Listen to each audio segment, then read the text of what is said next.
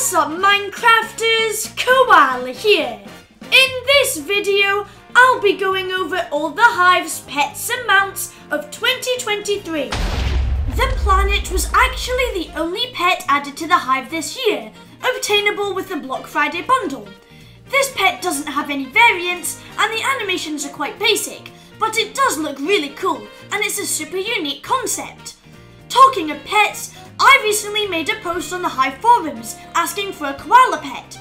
The support has been crazy and I would really appreciate it if you could check it out and maybe even vote for it. The link will be in the description. Now let me go over a secret pet that wasn't actually released.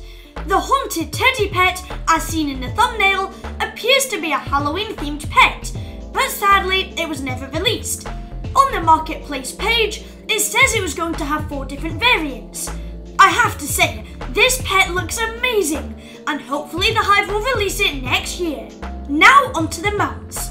The hoverbike was released earlier this year, and comes in 4 different variants: red, green, blue and yellow.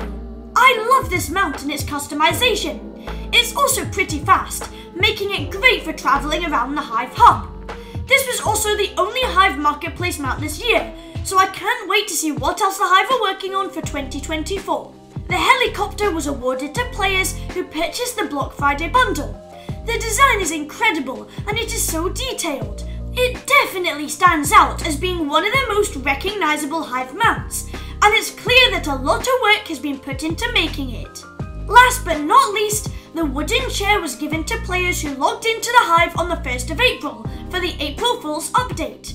This mount does not move, but it is great to use if you are spending a lot of time in the Hive hub.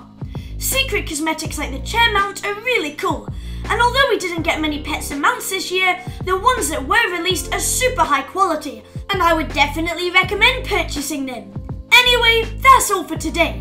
Thanks for watching, remember to like, subscribe and join my Discord server, link in the description. I'll see you all later, goodbye.